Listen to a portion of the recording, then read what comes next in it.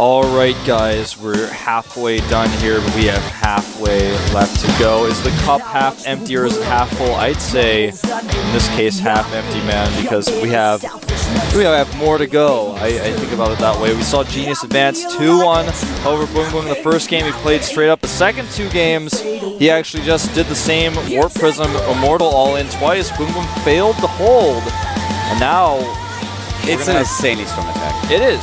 It is indeed. We're going to have jjakji against Symbol up next here.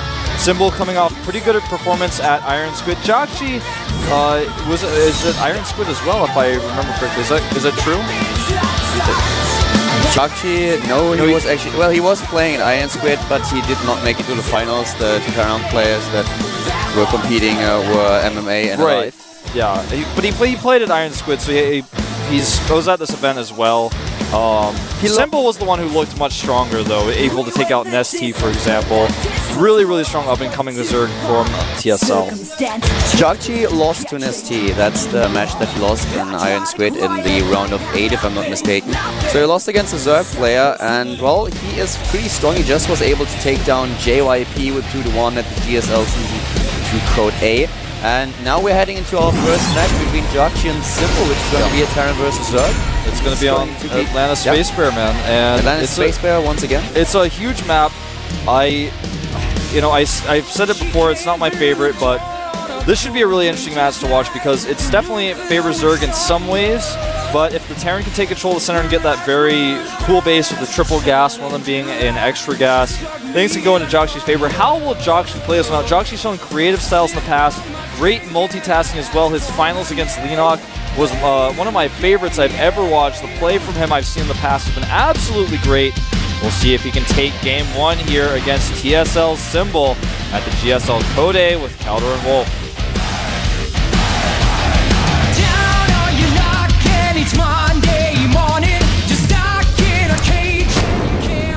And to the top of Atlantis Space Bear starts in the red, our Terran player. He is in his best matchup here with a 70% win ratio, 52 wins and 23 losses. He's facing Symbol. It is our NS Social player. NS jjakji. I have to make a confession. Jjakji is the one player where I never know how good he really is. I mean, he won a GSL, he did an awesome job, and he's a very, very strong player, but every single time I cast a game of him, I'm not quite sure, is he really the favorite one in this match, especially with Symbol just doing such a great job at Iron Squid, or who is actually the favorite player in this match? Yeah. Well, here is our Zerg player, of course, on the other side of the map. From the team TSL, he is TSL Symbol.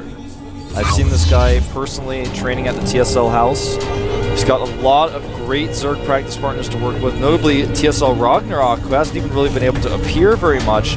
Look forward to him playing in the team league, says Coach Lee, but he has just been training with so many Zergs. That's why his ZVZ seems so unstoppable. He was able to beat Nestea of all people at Iron Squid.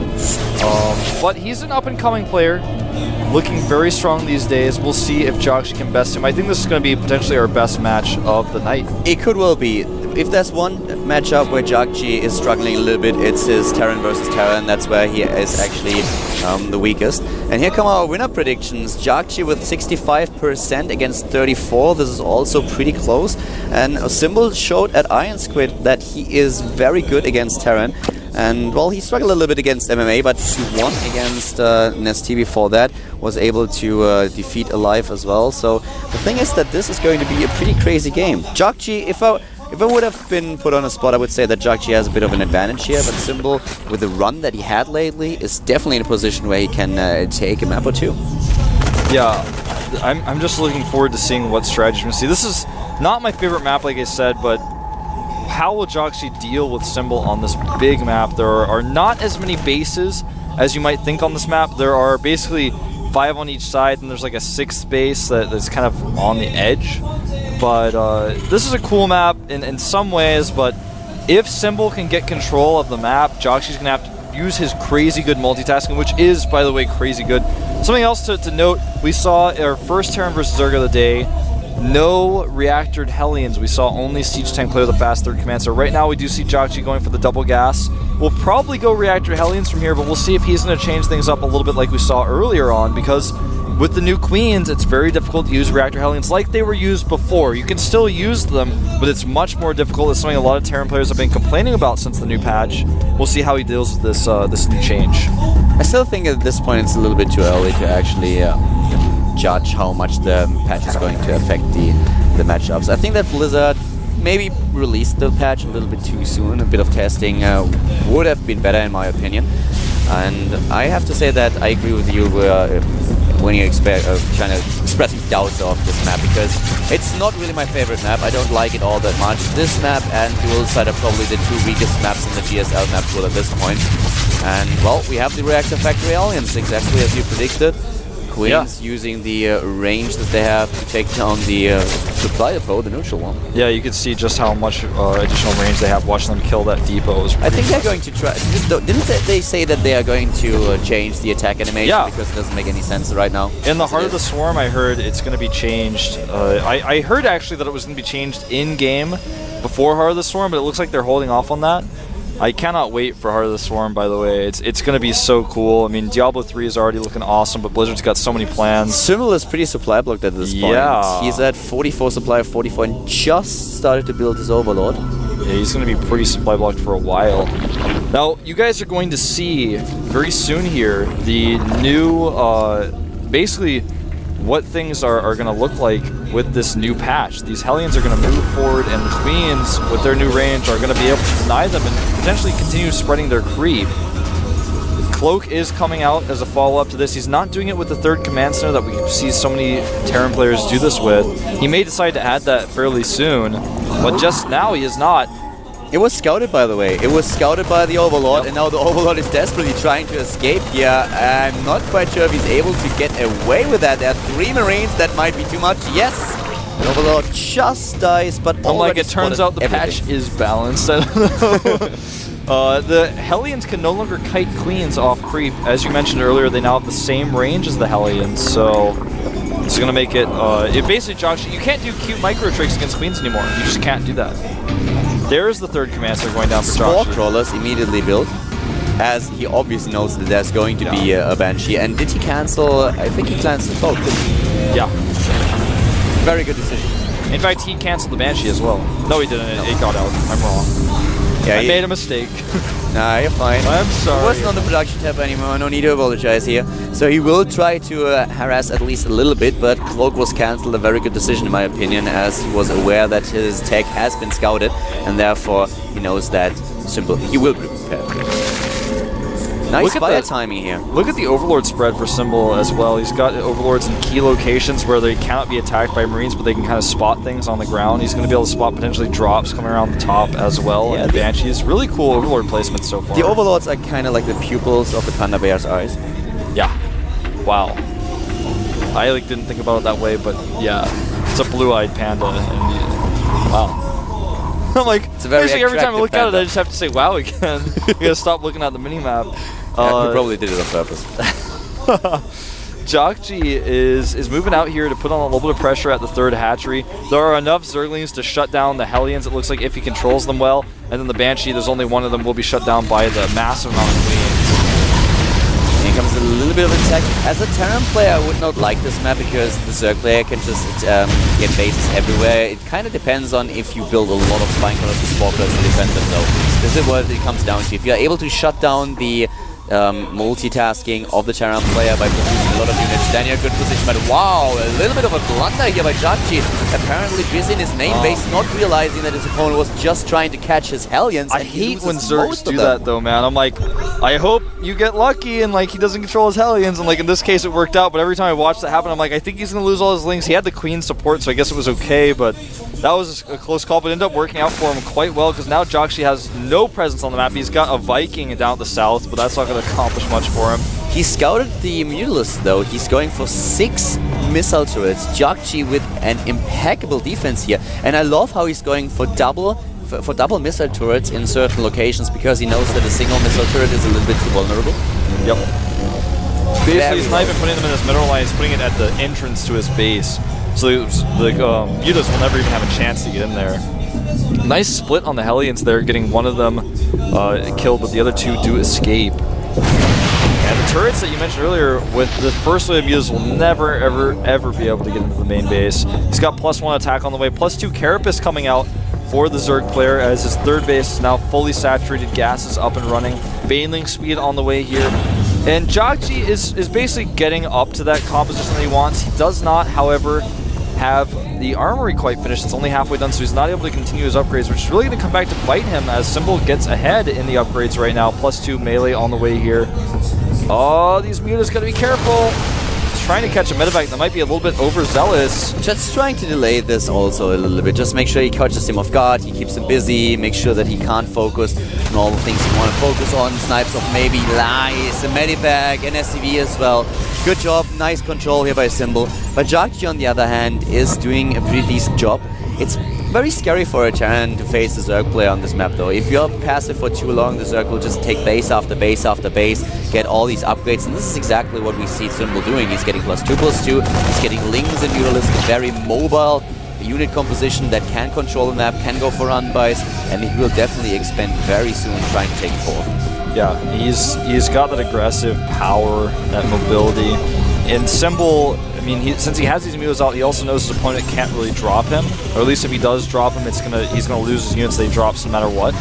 The creep spread is a little bit, I don't want to say two-dimensional here, like it's going in two directions, but it's like not going as fast as it could be potentially, but he has the potential to be pushing it really fast with the way he's doing it with 4 tumors at a time on one side, 3 tumors at a time on the other side. He's kind of split it up into two directions. Now it's actually going really, really well for him. So he's going to take that fourth base up at the 9 o'clock position. I really like now how he's spreading the creep in that direction. Infestation pit on the way now. Vikings still going to go strong with a little bit of harassment. Has 1 kill, will get the second one. Well, no, the mutas are going to come on their rescue mission. Mulas take down the Viking. The Overlord actually survives with 36 hit point, and we also see the transition for Symbol, which is just so important. In the past, we've seen too many Zerg players rely on a tier 2 composition and then just try to attack over and over again. But wow, look at this aggression by Symbol right now while taking 51 Banelings. While taking another base and going for the infestation pit. We have a huge amount of Banelings here with +2 attack just finishing. He's on 2 upgrades, hitting a nice timing here. And this is a lot of damage. And jjakji still has not seen it yet. The mutas are going to clean up this Marine before he goes in, so he has no idea. Absolutely none here. Here we go. A ton of aggression. The siege tanks trying to target out the Banelings, but there's so many of them. Most of the tanks are already gone. The Mutalists are sniping one tank after another. And jjakji is in trouble here, losing a ton of SCVs, trying to retreat. The Lings are everywhere. The SCVs, they die, all of them. This is a horrible position for jjakji. He's at 130 supply, lost 10 workers, but his army, even though he's split so well, is getting demolished. Yeah, a really great trade for Symbol. He actually could go and clean up some of these SCVs. They're all very low on hit points, but he decides to get away. There are too many Marines here. He's going to try to target down the siege tank. A scan does reveal that Baneling. Nice try there. Resources lost a bit in favor of jjakji, but with a 50 supply lead at this point and 4 bases, Symbol is doing really well. The hive tech is nearly done. jjakji has a bit of a lead in the upgrades. He is dropping into his opponent's main base, but the Lings should be ready. He's trying to come back with a few of his units, and he's doing a really good job taking these units down. These Marines won't not survive. They will not survive. The dropship will be taken out as well. +2 finishing up now for these mutas. jjakji is continuing double siege tank production despite losing some of his workers. He only lost 11, surprisingly so, was able to keep a ton of his SCVs alive. He has about like 6 to 8 SCVs that are in the red, like with 1 hit point left, for example, on some of them. So he got a little bit lucky with that, but did defend okay. The problem, though, is the creep spread for Symbol is getting a little bit out of hand. He now has that 4th base up at the 9 o'clock. He's got a Greater Spire on the way. jjakji is making another reactor on his starport. He needs to start getting those Vikings out if he wants to deal with this Greater Spire tech. If he doesn't, I mean, on this map, Symbol can just control the game forever. He has the creep spread that he needs in order to pull it off. He has the scouting information thanks to all these tumors. He has the overwatching position. This is exactly what we've been talking about. It's a huge map, and for Terran, it's very hard to face off against a Zerg player who's taking base after base, has the map control, and it will just eventually overwhelm you with his unit composition and all these numbers here he has. Symbol looks like he wants to be aggressive now, but he's not sure which angle to attack from. He has to trade eventually to get those Broodlords out, but this is not the way to do it quite yet. He does take out one Siege Tank, but at the cost of a few mutas. He still has a 50 supply lead. He's getting the Corruptors. The Crater Spy is nearly done. +3/+3. It's on its way. And he is in an brilliant position here. jjakji is really struggling. He has to get into a good position with his tanks, with his Thors that I really like against this composition Symbol is using. But if he cannot take down a base, then I'm not quite sure what he can do to take this game. I'm not sure either. It's just so hard to play here.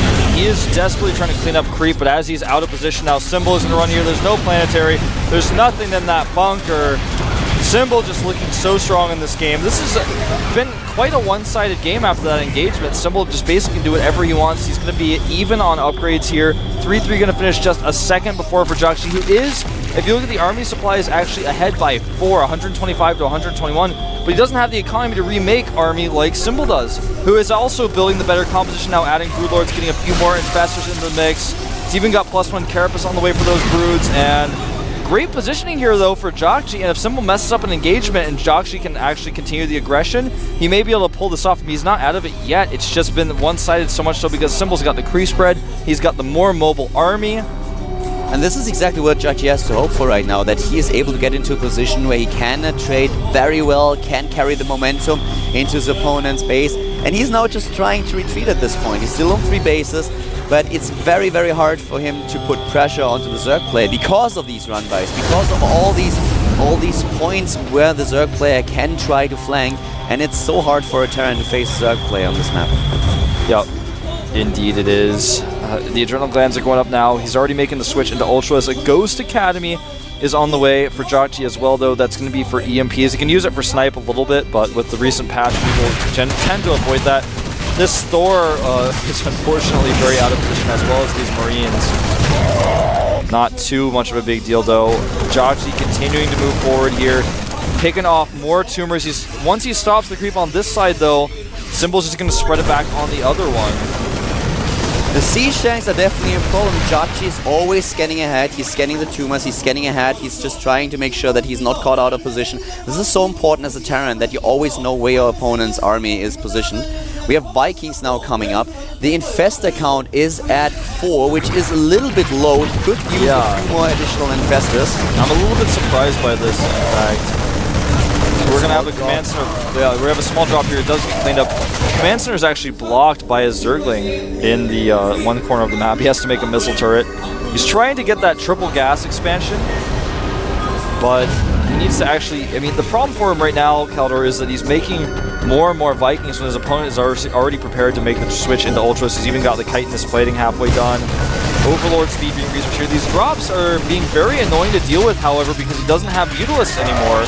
But he's not really losing too much of these. He's actually multitasking well enough that even though he doesn't have the best defense for them, he still cleans them up without losing a lot of drones. The worker count now 69 to 56. He's got 92 larvae available to him. But he's exposing a bit of his army a little bit. Finally, the drop gets taken down by the Corruptors, and now he might be in the position that he needs to be in to take this down. Another drop is being rallied across the map by jjakji, not spotted by Symbol's Overlord. And he's going for the drop play, going for the Overlord speed. We have with additional Overlords. He might just try to drop in his opponent's main base. That's something that we've seen a lot more often lately. But here we go with an attack. Not really. Would be a bit of a mistake to try to attack into this choke point. But Symbol is just, look at his minerals. He has Corruptors actually, Kaldor, flying around space right now. Look at that. They're like at the top left. He's trying to find drops. Yeah. He's trying to find more drops too. He's actually just like, he's got the Shark squad of Corruptors. He doesn't even need the Corruptors with his Broodlords just yet, but he's about to. A bunch of infested Terrans here to try to help defend the retreat path, but he's going to lose a few Broodlords here. jjakji trading okay. The Command Center remains alive. He actually used a ton of energy on his Infestors to make that happen. He still has a lot of resources banked, but jjakji, all it takes... Oh my God. I cannot stress this enough. All it takes is one poor battle for Symbol, and he can actually just push through and take out bases. I don't think so. He has 95 lava. 95 lava, and he has the resources. He can remax immediately within a second without a problem at all. He has the resources, he has the lava, he did not miss any injects. This is so tough for jjakji. He has 4 bases though. The 4 bases are basically his lifeline at this point. And Symbol needs to, you're right, he needs to be very cautious how he engages this, but he has all the advantages. Yeah, he has all the pieces in position. He just needs to make sure that he uses them correctly. The Ghost will cloak here, and he's attempting to get into position to EMP these infestors. He's actually going to go for snipes instead, and snipes do go off. Surprisingly not just EMPing those and getting them for free. Takes out the Broodlords. Ultralists are being made now, but you know, this is still not the best position for Symbol. It could be better. He's got a lot of resources, but he needs to win some fights or it just doesn't matter. He's not winning any fights. He's getting more Infestors though, which I really, really like. But he only has 4. Okay, he lost Infested disengagements as well. 4 Infestors is, in my opinion, not enough. He's I'd like to see like 9 or 10, you know? Yeah. Fungus are just so important in this matchup. He's trying to catch these ghosts. And he will. Every single ghost dies. The siege tanks in position, and he doesn't care. He just trades with the siege tanks. He's rolling the Banelings in there. There are too many of them. Even the Vikings are now trying to tank the fire of the Banelings. And oh my god, jjakji is dropping in supply while Symbol remaxes on Zerglings. Uses the second wave, loses all his lava. He still has 68 lava left. Yep. He's going to lose his command center here as well. He cancels it. And this is what I was talking about, man. Like, he just needed to win a fight. Because then jjakji, and he can trade forever, and he'll have the resource to remax. But he's won the fight now. His +3 is about to be done. He's adding more Banelings in 90 here. 90 supply ahead. Yeah. 90. 36 Banelings being made. 6 Ultras about to pop. That'll put him up to a total of 15 Ultras. Actually, I take it back. That just put him to 9. I was like, that's too many. He's in a great position here. Symbol lost. He took out all of his, losing very little. He's kept his Ultras alive. He still has the Infestors here. Now I'm going to go for this Planetary. Oh, a little bit of awkward movements here for Symbol, but I think he just may still have too much. Great bungle, and I think this is going to be the nail in the coffin. I'm not sure how long jjakji is going to be able to hold on here. Symbol did not screw up, and that was the one thing that jjakji had hoped for. GG, as Symbol takes #1 on a map that is definitely in his favor. We've seen it in this matchup. If you shut down the draw play of your opponent, the map just works in favor of the Zerg player because it is so huge and it's very hard for the Terran player to actually engage without opening himself to potential run-bys. Symbol played it very, very well. jjakji held onto this game for quite a while, was trying to get a good position, but Symbol just did not fall for it. No, he did not. Great control overall there. He struggled to win a fight, and that wasn't really his fault. It was because jjakji was so patient and so safe. But that's what allowed him to get that 90 larva up, allowed him to get all those resources up. And then eventually, he did win a fight. And from there, it was impossible for jjakji to recover. Just continue to attack wave after wave. The Vikings were all useless. He landed them in that fight, but I mean, what were they for? Not just much trying to do. to bait some of the Banelings to explode and take a few of them out, but well, there were just too many of them. There were way too many, man. He killed the Vikings, didn't even care. Our second map is going to be Metropolis, by the way. Yeah, indeed. It's going to be Metropolis. We will see another game where we could potentially see a very, very long macro game. But we've also seen a few players that try to play one base here, try to go for drop plays at close air positions. So there's a lot of potential for jjakji to be a little bit more aggressive than he was on the last map. You're right. It's a much smaller map. I mean, it's still a huge map, but it's much smaller. I think it's the much better map. We'll see what Symbol has planned here. Will he be able to play a long macro game and wear jjakji down again? Will jjakji show a different style, a better style, and tie things up here at the GSL Code with Caldor and Wolf?